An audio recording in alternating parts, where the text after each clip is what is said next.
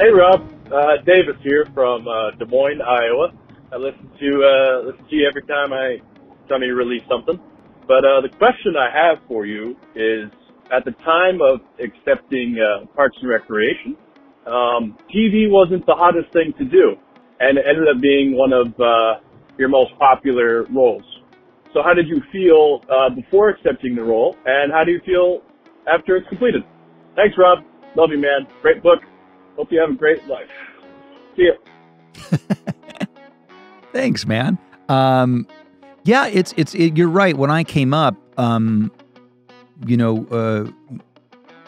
and movies are so much different than they are now. Shows like Friends, ER, The West Wing, 6 Feet Under, The Sopranos, 24, started to turn the tide to writers wanting to be in television. And all of the great things start with the writing. So wherever the writers go is where the actors follow. And really with the success of The West Wing and I think The Sopranos, that moved the needle to television, and everybody kind of followed.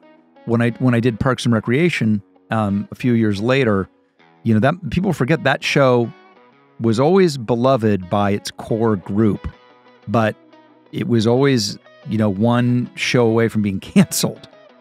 And what's amazing is that, the Nielsen or whatever the hell that they use to rate the shows isn't always a great barometer.